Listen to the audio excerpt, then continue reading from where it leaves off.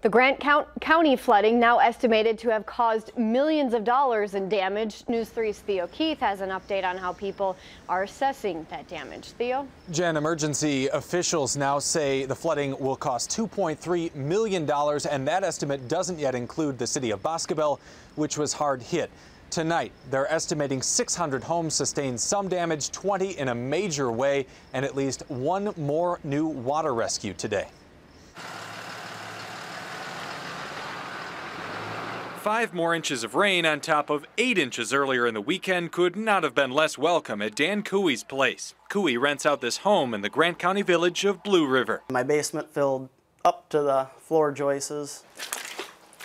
They spent Sunday pumping the water out, which left 2 inches of mud covering everything in the basement. Everything's junk. The furnace clear full of water and dirt. That's a brand new furnace. Cooey estimates the storms caused $15,000 in damage to his home alone. In the few miles between Blue River and the city of Boscobel, floods washed out a section of railroad track.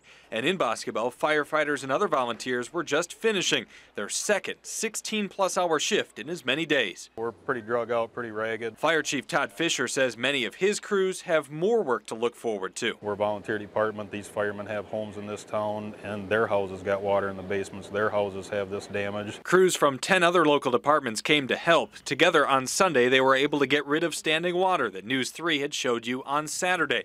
They were lucky that more rain had held off. Not raining today was the biggest benefit we had. While firefighters pumped water, emergency management officials went around to homes to assess the damage.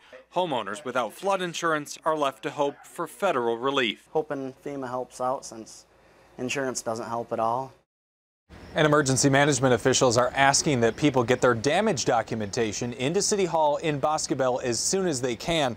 This week, people who need cleaning supplies or other help can stop by City Hall or call the number on your screen. They can stop by starting at 8 a.m. tomorrow. There is also another call for volunteers. You can report if you'd like to volunteer to Boscobel City Hall starting at 8 o'clock in the morning. Jen. A lot of good people out there willing to help the folks who are hurting. Yeah. Theo, thank you.